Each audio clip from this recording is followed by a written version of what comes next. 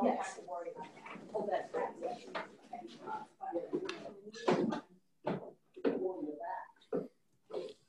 I can learn to understand you much better if I can get familiar with the way you talk. Whoops. I don't know who, I don't know if that was Alexa or Siri or who that was talking. Good morning, everyone. I'm John Ravitz, the Executive Vice President and Chief Operating Officer for the Business Council of Westchester, and we want to welcome everyone to our Tompkins Mahopac Bank Power Breakfast.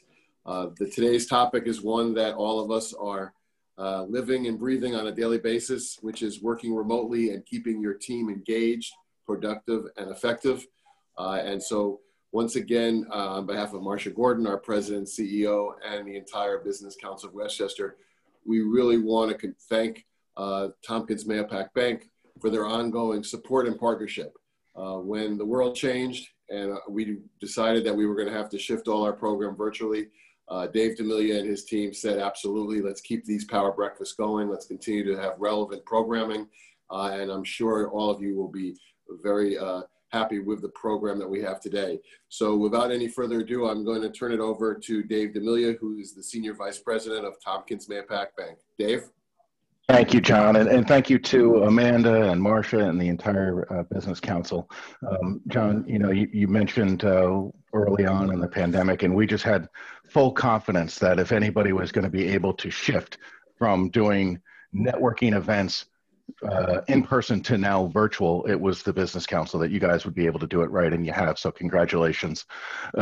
Today's topic is one that I think, obviously we can all relate to. I think we're all very interested in hearing what the panelists have to say, so I will be brief, but there are a couple of things I just wanted to mention. First, I did want to just highlight what Tompkins Mahopac Bank, how we responded to support our local businesses right at the outset of the pandemic.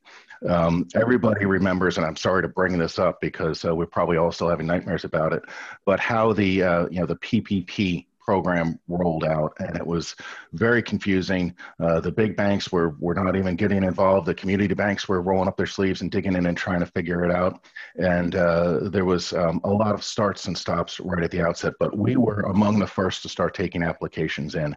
And what we found very early on is that the SBA system to upload these applications was not working during the day because everybody was trying to get into the system at the same time. And there was a limited number, there was a limited dollar amount. So we had to get these things approved for our customers and funded as quickly as possible. So what we did was we set up teams, volunteers, and mostly they were millennials. And we've talked, at programs at our Power Breakfast about millennials and some of the things that are important to them. And one of the key things is making a difference. And this was really on display as our team signed up to work through the night to enter these things into the SBA system so they would go through quickly and we could get these PPP loans funded for our customers. And we did 850 of them, and it was fantastic. The next thing I wanted to mention was our deferments. The governor came out earlier in the pandemic and told all the banks that we had to put our customers on deferment for 90 days, our consumer customers. Well, we had already done it the week before. We got out right at the outset. We said, geez, our customers are closed. They can't make payments. We put all of our customers, not just our consumer customers, but our small businesses on deferment. We reached out to them personally and said, hey, look, why don't you take advantage of this? So that's something that we're very proud of. A couple, just two more quick things. One was is the thing that how have we been dealing with reaching out to our customers right now? And we've been using platforms like this. We use WebEx, so our video conferencing has been a big component of how we've continued to stay in contact with our customers, and that's been really important. And we've used it throughout our company. So we've been having our staff meetings virtually. We've had our board meetings. Kevin Plunkett is on our board. He's, I believe, in the audience today, in the virtual audience, and I think he can attest to the fact that that's all worked really well. So I'd encourage everybody to continue to use these types of platforms to stay connected with your employees. And then finally, I wanted to just highlight something that's important, I think, to me and hopefully to everybody, is that we have employees that are working both remotely, and we have employees that are working in the office. And this is going on for so long, and both sides can feel isolated. So I think as important as it is to engage our employees to feel to be productive, we also have to remember those that are back in the office, remember those that are home, and think about how it feels in that isolation to be working without your coworkers for such a long period of time, regardless of whether you're remote or in the office. So we're thinking about things such as taking breaks during the day, and continued video conferencing, and all sorts of different strategies to deal with stress and coping mechanisms and things like that. So it's just important to remember those on both sides of the equation, and do what you can to keep them mentally fit as well as physically healthy. So thank you, John, and thank you to the Business Council. I appreciate it. Sorry that I went on for so long, but important topic. Not at all, Dave. And again, that was just a brief snapshot of the commitment that Tompkins Manpack Bank has for their clients and customers. And so we thank you again for the important role that you play in Westchester County. We couldn't have come up with a better moderator for today's program. Kathy D'Agostino is the owner of Win at Business Coaching. She's a business coach who works with small and mid-sized companies and is a corporate executive coach. Kathy's the founder of her company, Win at Business Coaching, and she works with companies to help them develop their leadership teams, use their core values as a basis for increasing employee engagement and creating a strong culture and improving profitability. Prior to establishing her business, Kathy, for 20 years, held the senior level positions in organizations where she was responsible for turning around underperforming sales teams. And it would be remiss of me if I also didn't say her commitment to the Business Council of Westchester as one of our ambassadors is so important to us. So Kathy, I'm going to turn the program over to you, have you introduce our panelists, and look forward to hearing from all of them. Thank you, John. And thank you, Dave, for all of those really words of wisdom that we're going to, words of wisdom about the employee engagement, about what's so important about your employees, and that's what we're here for today.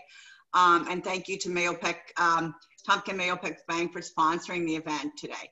Also want to, as we start off, thank the attendees for all showing up. I know you've got, everybody's busy today, has lots of things on their plate, but I think it's such an important topic, and there's a lot of people. I think we had over 115 people registered, so that speaks a lot to the importance of this topic, and thank all of you for showing up. And I want to thank our amazing panelists for being here today and taking their time. So as we get started, I just want to give a little bit of a kind of build on what Dave said and elaborate a little bit more. Over the past year, workplaces have faced powerful and unforeseen factors. None of us could have foreseen this in January. Global pandemic, economic uncertainty, cultural reckoning, and so much more. Organizations have had to balance ongoing operations with these unique challenges, while industries continue to evolve at a dizzying pace. Throughout, and perhaps because of it, all this, employee engagement has become a top priority for leaders. It was always important, but today it's just really, really bubbled up to the top. And so how has this past year impacted employees at all levels, our senior levels, our other leaders, and all of our employees? We know that we were on site for the most part in our physical workplaces. We went remote, as Dave mentioned, and then now we have this hybrid model, and we like to, it's been referred to lately as the scattered employee. So I think that speaks well to what the situation looks like from everybody's perspective. But most importantly, we want to talk about today is how leaders can better understand and effectively engage with their teams about moving forward. With those questions in mind, we've assembled a panel of business owners and leaders who will share with us today their experiences and what they've learned and will help us all move forward. They want to shed some light on what the new workplace really looks like in their businesses and some of their clients they can share. And also some of the difficult challenges that are affecting our employees. None of this is very easy, and we've all been navigating it, but it definitely offers challenges. And we need to discover and understand the factors that we need to deal with. And that's why we're here today. So with that said, I would like to introduce our panelists. We have four of them with us here today. Our first panelist is Carmen Baumann, principal broker of Greengrass Real Estate Corporation. She's an attorney, as well as the owner of Greengrass Real Estate Corporation. These are some pretty busy times for real estate here in the local market, for sure, as we've all seen that and read the statistics on that. Carmen understands the nuances and potential of real estate issues as related to the underlying transactions, and this allows for her to have smoother closings and provides her clients with a trusted and experienced advisor. Carmen has built a remarkable track record of delivering great results. She's also on the Hagar Board of Directors. Thank you, Carmen, for being here with us. Thanks for having me. Next up is Jeanette Gisberg, the new Executive Director of Volunteer New York. Jeanette joined Volunteer New York way back in 2010 and just recently became the Executive Director in July 2020. She transitioned into this role during the height of the pandemic. What an exciting opportunity to take on this role. Congrats, Jeanette. She did this in her previous role. Well, let me just also mention, she served as Executive Fellow for Capacity Building Points of Light, a global network with a 10-month fellowship, and then returned to Volunteer New York. In her previous role, she was the Deputy Executive Director at Volunteer New York. A couple of things she did there, if it's not impressive enough already, developed and evaluated overall organizational programs and priorities. She also oversaw all the volunteer outreach efforts. One of those is the RSVP program, whose members are all 55 and over, and they give their time and share their expertise to solve many of today's community concerns, so valuable, especially with what's going on. RSVP Westchester alone has over 900 volunteers. I think that's amazing. And just a little special note that this week, Volunteer New York celebrated their 70th anniversary. Quite an accomplishment. And I want to say I was so proud to be able to attend this beautiful celebration and honor Lisa Keaston as the former Executive Director. Many of you know her as well. Thank you, Jeanette. Our third panelist is Christina Ray, President of Buzz Creators, Inc., with more than 2 decades of experience in marketing and communications. Christina is a seasoned and well-respected advisor to her clients. Her expertise includes public relations, reputation management, brand building, thought leadership, and audience engagement. Prior to founding Buzz Creators, Christina held senior level positions at Citigroup and MasterCard. I'm sure many of you have seen her great work for her clients. And our fourth panelist is Russell Yankwit, founder and partner of Yankwit LLP here in White Plains. Yankwit LLP is an elite trial and litigation firm who boasts the largest litigation team in Westchester and represents businesses and high net worth individuals in litigation across a broad range of complex matters, as well as serve as trial counsel for the national and local firms on their high stake litigations. Recently, Russell's firm has received a number of prestigious awards and recognition. I'll just mention a few of them. I wouldn't have time to do them all, would be here for a long time.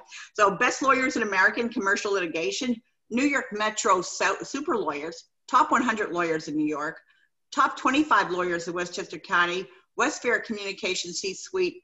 Well, that's impressive, and there's even more. But thank you, Russell. Thank you all of you. Thank to all of you for being here.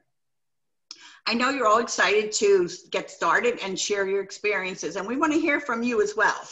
So I also want to invite our audience, and we want to make this engaging, productive, and very informative, and we're here for you, obviously. So would love to have you. We're going to use the chat box today, so if you can kind of keep your questions in chat box, it'll make it a little easier for me to be able to navigate that and our panelists to be able to answer more questions.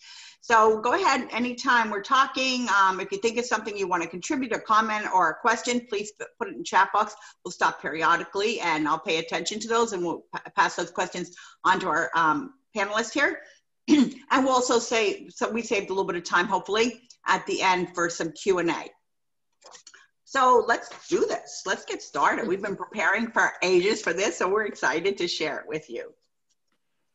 All right, so the very first question I'm going to start our panelists off with is one that's probably very familiar to everybody, and Dave mentioned this at the beginning. I'll ask each of you to answer the question, to keep it brief, again, for about a minute or two. And then this way, give everybody an opportunity to share, and we can all hear your comments. And also allow, again, as I said, Q&A from our audience. Our first question is, what did your team look like looking back pre-COVID, before March 2020, if we could even remember back that far? And what does it look like now? I know that each one of you have a little bit of a different business, so I'd love to start with you, Russell, and tell us a little bit about pre-COVID and now what your team looks like. Thank you. So work-wise, we're exactly the same because many of us worked at home or worked at night at our home computers. So that's the same, but our team has changed dramatically during COVID. We've actually increased our attorneys by about 30% in the last 6 months. We've hired some phenomenal attorneys from New York City who wanted to get out of New York City, who realized in COVID the importance of having a work-life family balance. And so we've grown our ranks and with some really spectacular attorneys that we've hired in the last 6 months. It's a little bit disrupting because I've met them by Zoom. I haven't met them all in person yet, and they haven't met my whole staff yet. We're still not going to the office. So it's exciting, but it's also disconcerting that at a small firm to have so many changes in 6 months. For sure. And Christina? So there's about 7 of us at Buzz Creators. We worked at home sometimes prior to COVID. So we were already, everything of ours is in the cloud. Thank you, Box, for having a fantastic shared drive that enables us to all easily access all of our files. We have a new employee that started last week. So we've been going into the office a little bit more frequently just to get her up to speed and train her. So I would say that we were used to working from home, but it's certainly a lot more. And being that we're a communications company, it was certainly a challenge to get used to not being able to see each other on a regular basis. But functionality wise, we've been fine since we were already used to working in the cloud. Thank you. And Carmen? There has been a little bit of change, not too much. So the nature of realtors, you know, sort of almost always on the field. So we have 4 realtors. They hardly ever went into the office before. And actually post-COVID, after the offices reopened, they actually started coming into the office more. I think there's just the hunger for connection, physical connection with people. And of course, all the safety measures are being taken into account. The staff did change. So we have 2 part-time staffers, and they used to be in the office 5 days a week, and they are no longer. And that was a tough transition for me, I think, just mentally, to understand that FaceTime is not so important. And then, but everything's been working out. Thank you for sharing that. And Jeanette? Sure. So at Volunteer New York, we have 15 team members, mostly full-time. We went from an in-office setup to a remote setup mid-March. And for us, it actually has been quite a bit of a transition. We had the traditional office setup with an on-site server and everybody coming into the office. And so, you know, we've made some changes, which I'm happy to talk about, to give people the tools that they need to work remotely. But everybody now is working from home. We have some limited and controlled access to our office, but we are officially not back to the office. Yeah, so thank you all for sharing. So an interesting statistic, some research shows that 57% of employees, at least part-time, have returned to the office or expect to return to the office by December, this December 2020. We'll talk a little bit more about those statistics later, but I think it sounds like from what all of you were saying that it's pretty similar to what the research is also showing. And again, different areas might, you know, in the country might look a little different, but sounds pretty similar to what all of you are doing. So I'm just going to look and see in the chat box if we have any questions. Okay, so not yet. We're going to we'll check back again. Again, you know, I think some similarities in all of you, some differences, but to everybody's point, there's been change for sure. All right, so that takes us over to on that point, it's going to take us over to question number 2. What step have each of you taken to keep employees connected or reconnected as you come back into the office and engaged? You're working remote, some are back in the office, some are in this hybrid scattered model. So I wanted to start with you, Jeanette, and ask you, you mentioned you had a couple things that all of you have done. So what have you done to really, as you took over this new role as well, and so you've had some some bigger challenges to really get your employees, you know, to be able to do this?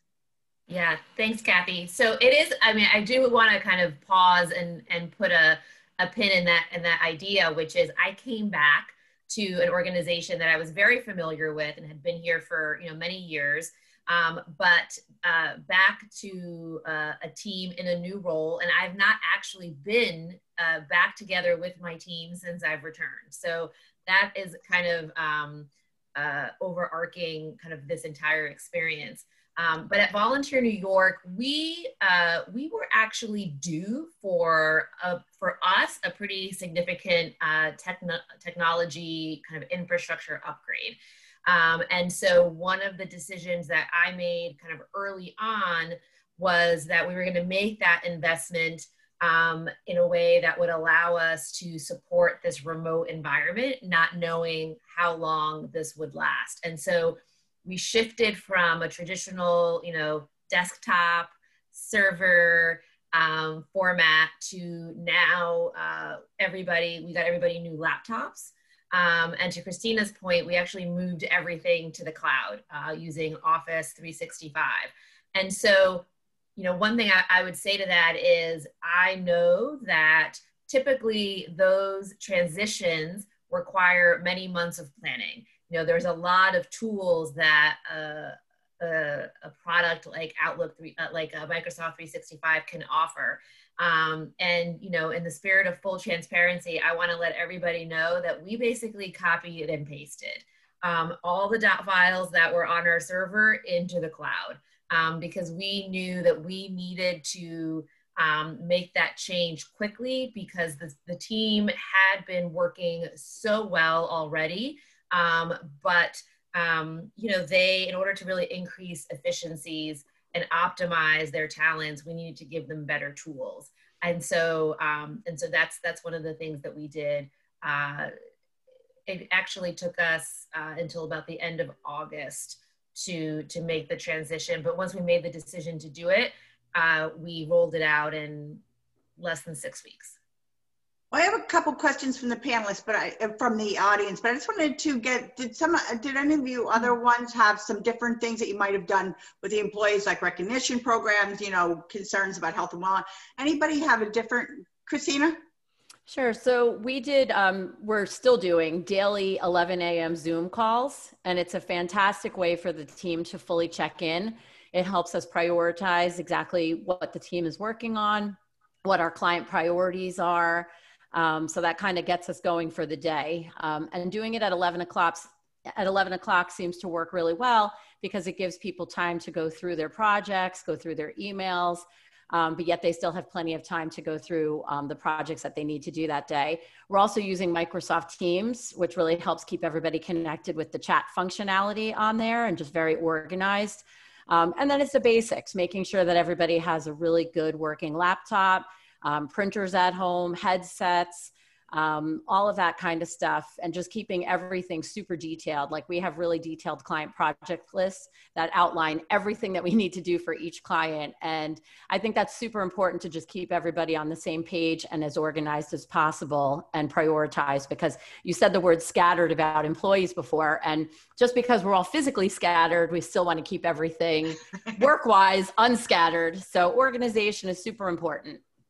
We want to make sure you're off by 11 o'clock, so you can join your own call, right?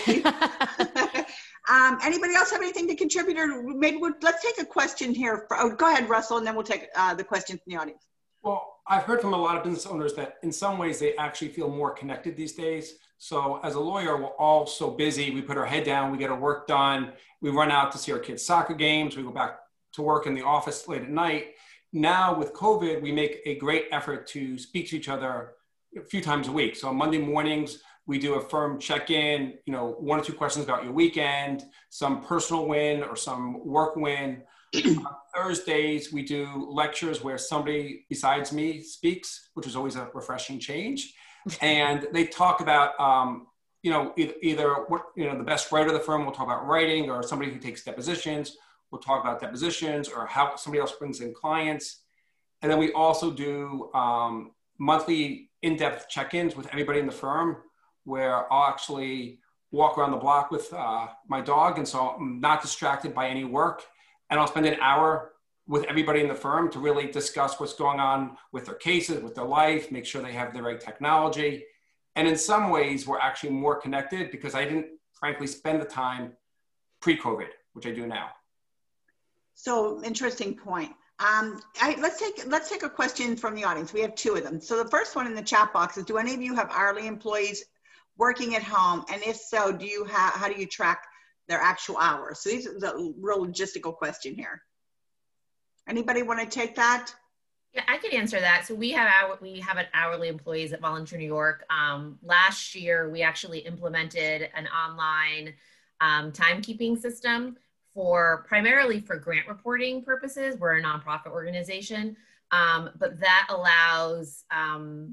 has allowed us the framework to accurately track, hourly employees, and their supervisors are responsible for keeping an eye on that and making sure that it's kind of within, within the window that is appropriate. So again, it speaks to your technology, right, that you've put in and some other upgrades. Okay, I just want to move on to this last question. Thanks, Jeanette. So how do you deal with your potential new or existing clients when they are insistent upon having an in-person meeting? And I've heard that before. So Carmen, is that one that you could answer for us?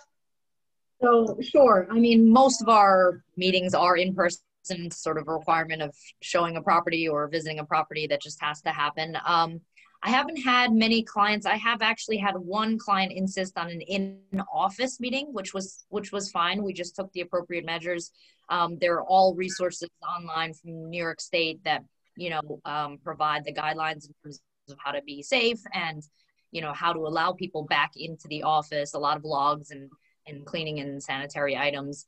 But I think as long as you personally are comfortable, it's obviously fine. I think the question, maybe if I'm understanding it correctly, is more geared towards in a situation where you are not comfortable meeting that person. And if you can defer to the policy of the company, if the company is not allowing that yet, that's obviously one option. But the other option is honestly just pivoting from that, right? Is there a real need, understanding if there's a real need to meet in person in an office?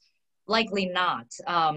Could the same, unless there's huge piles of paperwork that need to be addressed, that might be something different. But outside of that, there probably is not a reason you couldn't meet at an outdoor coffee shop or, something to that effect. I think people are generally speaking, I think people are pretty understanding of the situation, and I would be surprised if somebody really insists, but that's the best advice, honestly, I could give. Yeah, adhering to the safety standards that we've all been, hearing a lot about. And Russell, there's a question for you, but I see you raise your hand here too. Well, I would say that we've actually lost a few new potential clients because we will not meet in the office. We'll meet people outdoors, but if somebody insists on an office meeting, I'm not going to make anyone on my team go to the office. And if somebody insists on that, maybe they're not the right client for us. I mean, we're very hardworking, we're very dedicated. We'll take calls all time of day and night, but if somebody insists on a person meeting, it's just not worth the risk. We mentioned before about values in an organization. That's really living your values, right? And putting, really walking the talk. Russell, there's a question. Thank you for the answer. There's a question, Russell, for the monthly check-ins, do you do it with everyone? Do you do it with everyone or people that just ask for it? So short answer is everybody. Most people want the monthly check-in. There's a few staff who don't necessarily want the monthly check-in, but I think that's still important to have a monthly check-in with everybody. Okay, that's good. All right, so with all of that, I want to move on to our third question, and that is, what are the ways that you've made your employees feel valued and appreciated? I know you might have brought some of these answers up before, but wanted to address it from that standpoint. And then, were there communication processes? And I think, again, you spoke a little bit about it, so maybe we'll elaborate a little bit more. You know, was there a different communication process you put in place? And if you had a tip for, you know, keeping morale high, what would be something that you could, you know, share with us? So any of those points of the question that you want to answer, Christina? Sure. So I think it's super important to have a personalized approach for each team member, because everybody on the team, especially during these chaotic times, have completely different needs. Some people might, you know, for instance, I have 3 kids that are at home doing homeschooling sometimes, which is chaotic in my own life. Some employees, every employee has different needs. Some people might have a sick or elderly family member that they need to stay on top of, and they need to be available at certain times. So I think it's just really important to have a personalized approach and see what everyone's specific needs are during this, you know, hectic and chaotic time. And to do that, I do one-on-one monthly Zoom meetings with each employee. So it's a nice way to just check in, see how they're doing. It's so important to be on video, because if you're just doing it over the phone, you obviously can't read their body language and really like dig deeper and see if there's something that's going on with that employee. So listening is key. And then as far as tips for keeping up employee morale and keeping things fun, you know, we've been doing some fun contests. So we want to keep that company culture going, even though we're not in the office anymore. So we're doing fun things like Name That Buzzer, and we're doing like a baby picture and fun facts with prizes. And sometimes we'll tie it into our business, and I'll do a Find the Typo contest that whoever finds the typo gets a Starbucks or an Amazon gift card. So it's fun things that you can still do on Zoom, but it keeps the team engaged, a little lighter. We're also doing like a team strength and personality test. And that's really cool because it kind of shows you whose strengths vary on the team. And again, it's something that helps when you're virtual. Some of our clients have done virtual cooking classes, virtual happy hours. We're also doing lunch and learns to share best practices. So even though everybody might be scattered, there's still lots of things that you can do to bring the team together. Thank you for sharing those. Did anybody else, did we miss any of the topics or any of the, any answer to those questions that we might not have gotten some feedback on? Russell? I'm going to add a few of the things that we've thought of. I think the lawyers on my team are all motivated. They appreciate that we haven't reduced salaries, which a lot of law firms have done. The staff, I think, is harder to keep motivated. Certainly the hourly employees. I find that, you know, a small Amazon gift card every now and then to say, hey, great job done, that can really boost morale. We've done some game show kind of things via Zoom, and we invite kids and spouses to join. We're going to do a Yankwit LP trivia night. And then my idea that I thought of last night was I'm not sure how we're going to do this yet, but we're going to try to send your favorite alcoholic beverage on November 3rd. I figured on the other side of the aisle, you could probably use a drink that night. So we're going to try to do something like that. Very, very helpful tip. Very helpful tip. I think very that's creative. I think we could probably all agree with that one. Anything else? Let's see. Do we have it? No. Any other questions? Feel free. Oops, we do have one in that. I'm going to go ahead and address it here. Let's see. Do you find that you can be more productive by working in one specific room of your home, or do you find yourself working past the normal hours? So 2 different questions. Productive being in one space, and then 2, are you finding you're not having boundary that you're working all the time? So can anybody who would like, Carmen, would you like to address that for us? Sure. I have definitely round robin done a little bit of everything. And for me personally, I do find one set space is best. I don't particularly have everything for us is in the cloud. I don't particularly have paperwork or files that I need in front of me. Everything can be downloaded from the cloud. So technically I can work from any space, but I think there's a mental piece to working from home. So one thing that I actually started doing, and I don't know if everybody does it, but I get dressed every morning as if I'm going to work, and then I go down into the basement and go to work. And I think it just puts me in the right mental space. And these days we all have Zoom meetings daily and things like that. So everyone has to be wearing their upperwear. But I do think that if they are also not wearing their pajama pants, it just puts you in the right frame of mind to tackle the day. So that's been helpful. And the consistency, I think, helps. Literally seeing the same desk that you're sitting at, seeing the same, walls in front of you wherever you choose to park yourself. So I'm hearing you say keep the routines, keep the patterns going, and act like you are working because you are working. Right. Okay. Chris, thank you, Carmen. Christina? I agree with Carmen 100%. I think it's so important to have some kind of a physical and mental transition so that you do have a little bit of that work-life separation going when you're working from home. So same thing. I get up, I get dressed, I go down to the office downstairs. And I think just being in that room and then leaving when you're done helps kind of give you that little bit of closure. And then also changing into those comfy, loungy, casual clothes mentally, kind of signals, all right, that doesn't mean that I don't log back on later and do some more work, but it's still a helpful process to kind of end the workday. And Russell? One thing that I've been doing with not 100% success, but I try at night to delay all my emails till 9 a.m. in the morning. So last night, for example, I worked after those town halls for about an hour and a half, but I delayed all the emails to this morning. So while people don't love at 9 a.m., ding, ding, ding, they'll get 20 emails from me. I think they appreciate not getting the emails late at night, then not knowing whether or not to respond or not. And it helps create a little more of a work-life balance for the team.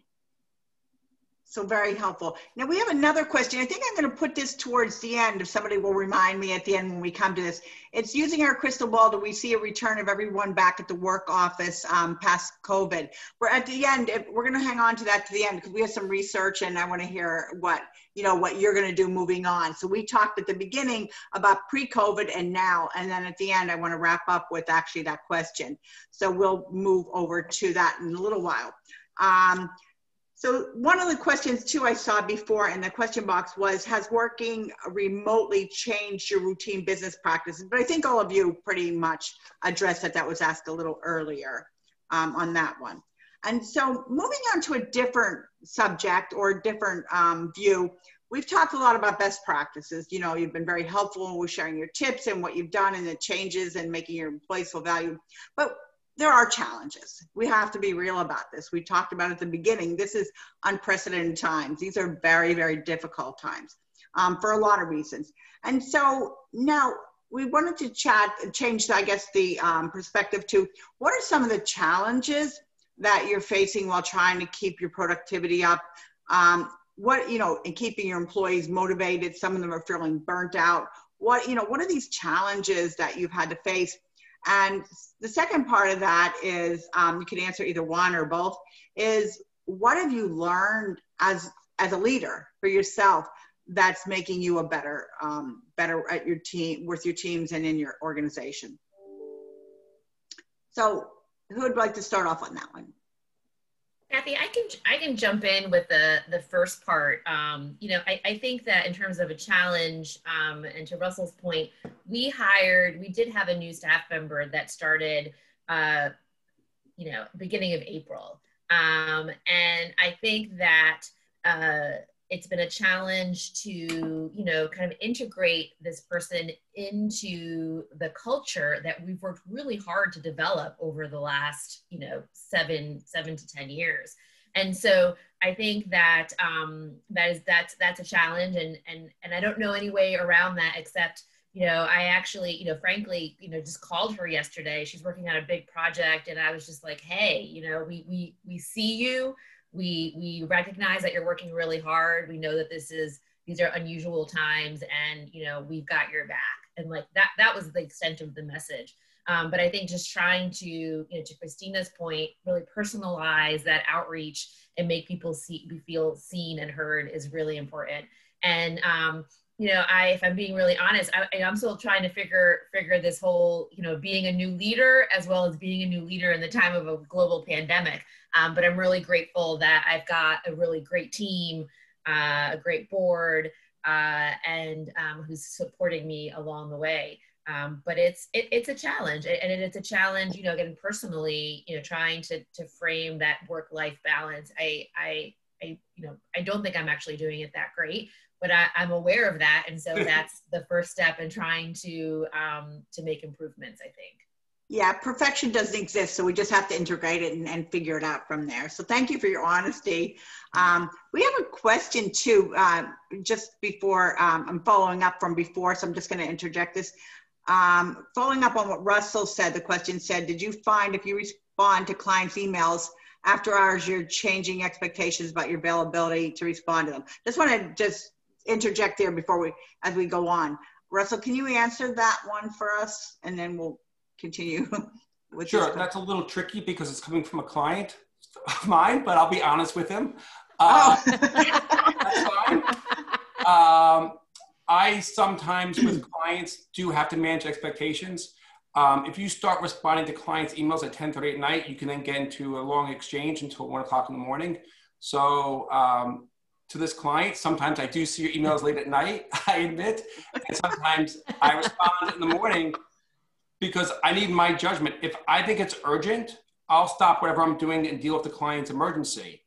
If it's, you know, what document should I produce, you know, tomorrow morning, like that's not going to change anything, the pattern. If somebody thinks that, hey, am I going to lose my house? Do we need to go to court tomorrow morning? Those I respond to in real time.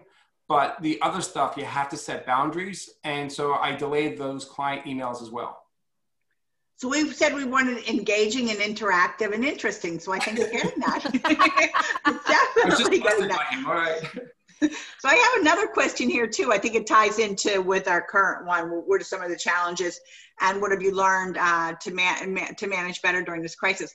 The question is, for those starting a new job during this time period, any suggestions for how to transition and integrate when everyone is virtual? So I think a definite challenge. I mean, Jeanette, I'm going to ask you to take that one on because I know you spoke into it a little bit, but I think you'd definitely be able to help our audience member on that one.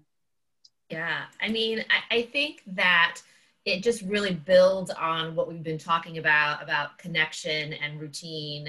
And, you know, at Volunteer New York, we also have an all staff meeting every other week.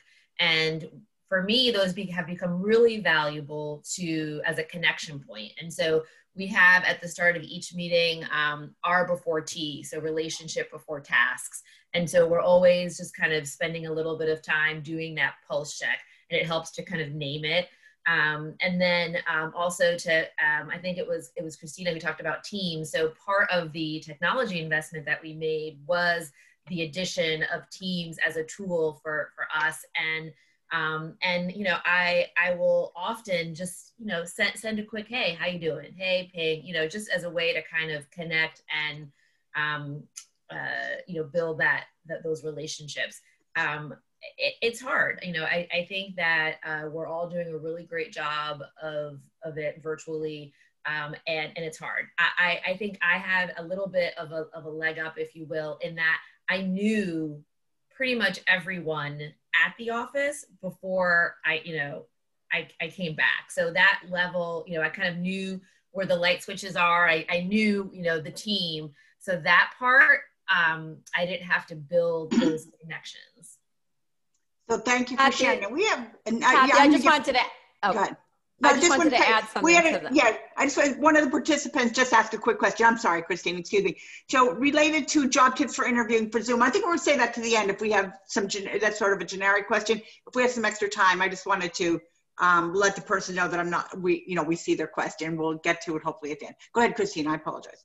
Oh, no problem. So just to further build upon what Jeanette was saying about integrating a new employee, you know, as I mentioned, we had a new employee start last week. She did not know anybody, so she was coming in brand new. So I think it, again, is really important to do some of those things that Russell and I were talking about before, some of those fun team building type of events. Like, you know, that's why we're doing even like the name that buzzer and having a fun fact that they're going to have to figure out who it is, because just getting a little bit personal and getting them to know the team helps them feel more comfortable coming in. Because again, coming in virtually as a new employee can be certainly challenging if you don't know everyone. And then for the challenges, Kathy, when you asked that question, I just want you to underscore, and this will be no surprise as the PR person, but just how important it is to communicate. You know, again, it's always better to over communicate than under communicate. Sometimes we as leaders assume that everybody on the team has the same knowledge that's in our head. We have to make sure that we're constantly, you know, transferring that knowledge into our team's minds and, you know, communicating to them what the priorities are, what you're expecting from them, and just making sure that they're not feeling overwhelmed. So always over communicate rather than under. Yeah, I think that's a very valuable point. And there's lots of things like giving feedback and all of those kinds of things too, that, you know, managing expectations, holding people accountable in these times are really hard, right? You don't want to micromanage. So there's lots of challenges. And so I'm wondering, Carmen, about the leadership one. Well, how is managing this crisis? Because for a while, real estate wasn't allowed to be in homes. You were really, you know, weren't an essential employee. You and this crisis, you know, in your business about leading, and is it different for you, or do you have some takeaways for us? Sure. In those months where we were non-essential, I mean, everyone was looking for a house deemed us essential, but the rest of the state did not. It was something that was totally unexpected. I mean, I think the state, the country, the world, you know, did not expect this. But from an industry, from a business perspective, I mean, it went from, you know, a projection of boom, right? Because there was the spring market, and that was supposed to be when money was going to start coming in, or, you know, things of that nature. And it was the complete opposite, right? So there was so I spent all that time, honestly, on webinars with BCW and any other organization I could find to try and figure out how to just keep ourselves afloat, right? I knew loans were going to be necessary. I just knew that all of those things had to happen.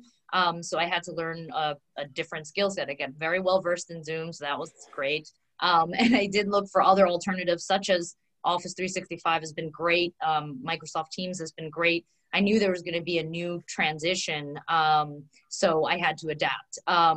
Now things are changing to the opposite extreme, which is like, you know, we can't have any moment to rest really, because there has been such a backlog from March to June that has now sort of funneled into a small space before winter truly hits, and everybody is trying to get out of the city as well. I don't even know if I'm answering your question. Well, I think, yeah, and to your point, I think it's the resiliency, the ability to adapt, and to always to just understand that while you might have known the world before, you know, and the way you led your team, you've had to learn a whole new way. And the fact that we have to stay relevant, you've done whatever it took to do that. So no, you answered it really well. Thank you so much. All right, and we have last two questions, and believe it or not, this has gone so fast, and we're getting towards the end, but I have the last two questions. I want to make sure we get to them, as well as just comment that somebody else here said that they agree with over communicating is far better than under communicating, Christina. So lots of people resonated with that one. All right, so a little different note again, we're going to shift again to silver linings. So have there been any silver linings? I just wanted to know if a couple of you could just throw out some things that, look, there's always good things that come with the bad, even if we don't see them at the moment. So what have been some of the silver linings that you've either experienced personally or professionally? So Carmen, I'm going to pick up, that's okay, now I'll come back to you, Christina. Yep. Go ahead, Carmen. Yep. I'm going to tap in. I have to say that I am probably one of the most traditional workers or professionals. I believe very much in the archaic, you know, FaceTime. You go into the office. If you're not in the office, you're not working, even though I very well knew that if I was at home, I was absolutely working when I was, you know, not a business owner. But that was just a mindset that I think was instilled in me in like big corporate culture. So this has forced me to not do that. And even in, as the businesses were reopening and offices were able to have employees come back, you know, I definitely surveyed are you willing, will you come in, you know, because in my mind, you're not working if you're not in the office. And then I had to honestly make myself take a step back and say, you know what, let's just let's just do this. Everyone's uncomfortable. Let's take a step back. Let's see how things are going. This ties into one of the earlier questions, which is how do you know your employees are working, you know, when they're not in the office, right? So, you know, there's the timekeeping function of clocking in and clocking out, but then there's the productivity factor. And that's actually what I started to do, was just focus on, you know, what have you asked them to do this week? And did they do it? And at the end of the day, I think that is the most relevant piece of information. And that now in October, that has allowed me to see the value of allowing employees that flexibility. And one of our staff is actually going to be moving. And I never would have dreamed of moving to South Carolina. So I never would have dreamed of keeping her on the team while living in South Carolina. But at this point, 100%. I mean, and I give her a raise. Like, there's no way that, you know, I'm going to let her go, because everyone's been going above and beyond, I think, to adjust to this new normal. I think those who are still employed are very fortunate and are grateful and are acting that way. So thank you. Just going around the last, thank you. Just one sentence about, you know, Christina, just, you know, and then Jeanette and Russell, just one sentence about a silver lining. What's one silver lining thing you might throw out? Yeah.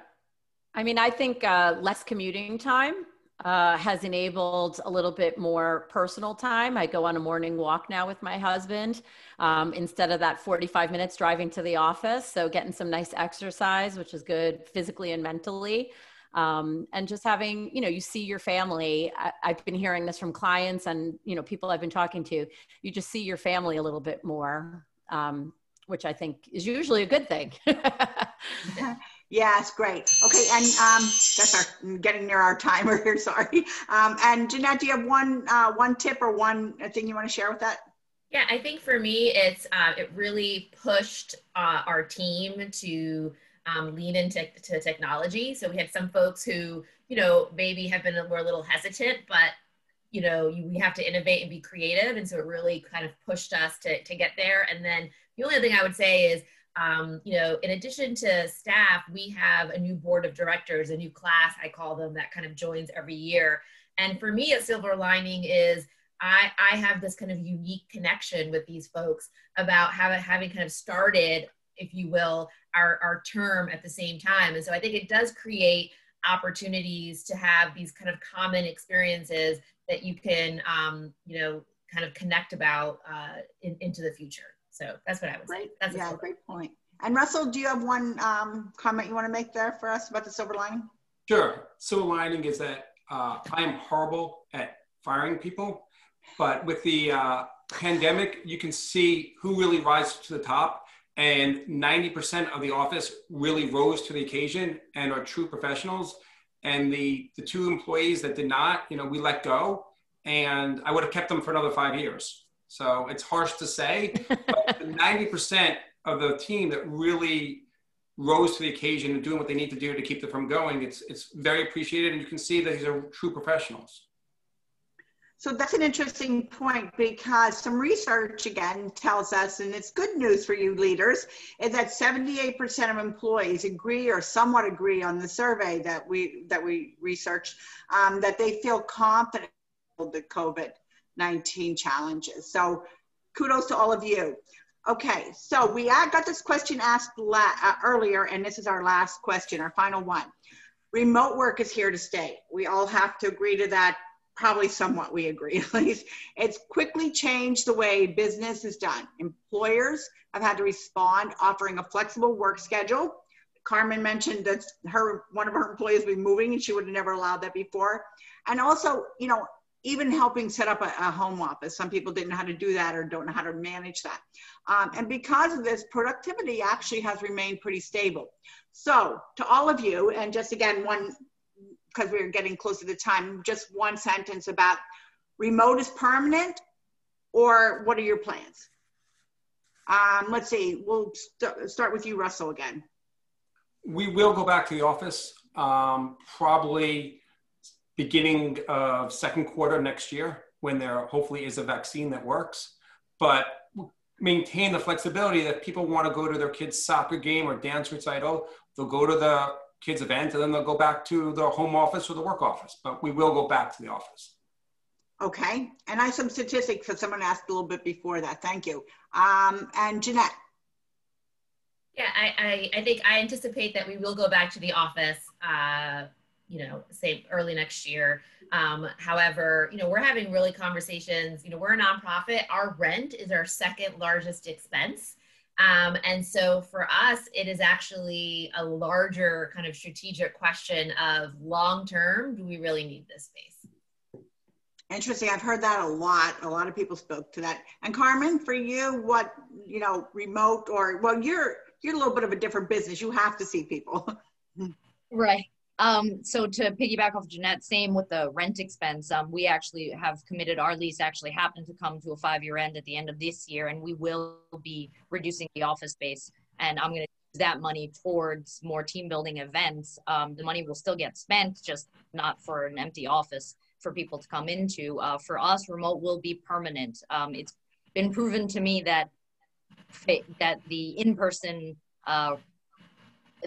activity is not necessarily a requirement for productivity and efficiency. And thank you. And Christina, finally. Yeah, so we will be returning to the office. I do like the collaboration of having the team all together, but we have always been and will always continue to have tons of flexibility for our employees. Very, very good. Thank you, all of us. And we are totally, I keep saying it, but we are really getting close to it. So I'm going to give you each just like 30 seconds to give us one takeaway. I don't think I have any other questions. Oh, wait, I have one quick answer here. Somebody wanted to know some statistics about going back to work. 26% of the people think that Q1, Q2 will be when they come back. 5% maybe not until Q3, 4, and 4% will never return. 4% always worked remotely. John, we might be out of time for the one last comment. Are we out of time for that? If you can get 30-second answers from the panelists, if you want to get it in, go ahead. Okay, well, you know what? Are we good with it? I just had maybe a couple takeaways I just wanted to share with everybody. So is that okay? I'll just give some of the general. So foster human connection, a couple of the takeaways I've heard today, which have been really valuable. Be flexible and adaptable. Resilience will prevail. Address concerns, stress, challenges, wellness, communicate, as we've all said, and embrace new opportunities, recognize the challenges do have a silver lining, even if we can't see them quite yet. We're all in it together, and it's the only way out of it is by being in it together, and things will get better. And thank you again to all of you. You've done a fabulous job, and John and Business Council and everybody from Mahopac Bank for sponsoring this event. And I'm going to turn it over to you, John. Thank you. Kathy, thank you. Fantastic job to our panelists. Thank you so much. I think all of us learned some tips and some lessons, best practices that we can implement. For full disclosure, for the Business Council of Westchester, we did start going back into the office this summer 3 days a week, which has continued through and will continue through the end of the calendar year. We're in the office Monday, Tuesday, and Wednesday, and then working remotely Thursday and Friday, and we're learning as we go.